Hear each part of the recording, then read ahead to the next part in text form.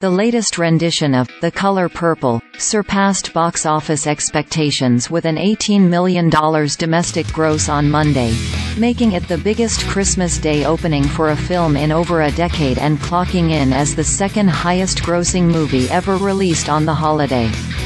The newest, The Color Purple, film is the latest in a line of stage and screen adaptations of Alice Walker's 1982 book, which tells the story of Celie, a black girl living in rural Georgia, and her life with an abusive father, teenage pregnancy and abusive marriage.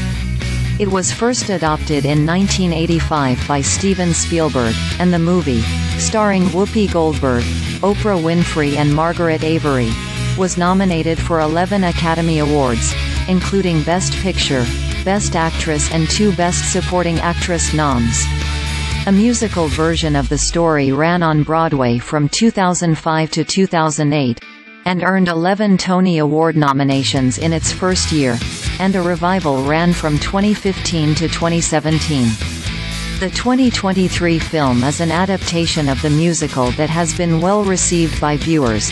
It has a critics score of 89% and an audience score of 94% on Rotten Tomatoes. Aquaman has fallen far short of expectations and become the latest superhero film to bomb at the box office.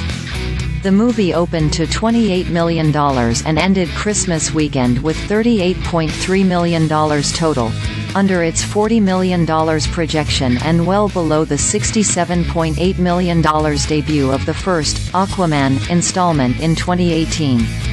The film joins other major DC Studios films to disappoint at the box office, including The Flash, Shazam, Fury of the Gods, and Blue Beetle. The Hunger Games: The Ballad of Songbirds and Snakes was the biggest winner of the holidays, according to Box Office Mojo, which defines the season as running from November 3rd to January 4th. The Hunger Games film, which debuted on November 17th, has so far grossed $153.3 million domestically. Trolls Band Together, which was also released November 17, has a domestic gross of $93.5 million and Wonka, December 15, has grossed $85.5 million so far. $8.58 billion. That's the total domestic box office gross for 2023 as of December 26, according to Box Office Mojo, falling short of the $9 billion some analysts had hoped for.